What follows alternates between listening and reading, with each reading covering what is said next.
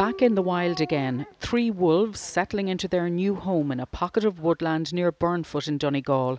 Wild Ireland is the realisation of a childhood dream for solicitor and zoologist Killian McLaughlin. This all started in my back garden at home. Every waif or stray or injured animal would inevitably end up in our back garden, and I would work and rehabilitate them and get them back into the wild. And some of them couldn't go back to the wild, so in my back garden is where they stayed.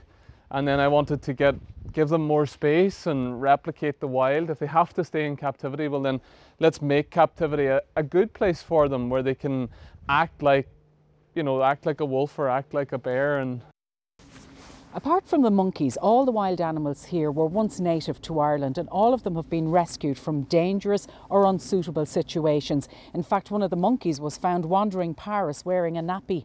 Many of these animals find themselves in horrendous conditions, like our bears did in Lithuania. They were kept in a concrete cell with iron bars on the front, and they were exploited as a tourist attraction, as a little extra to encourage people to come into the museum that they were housed in. What do you hope people will learn from here?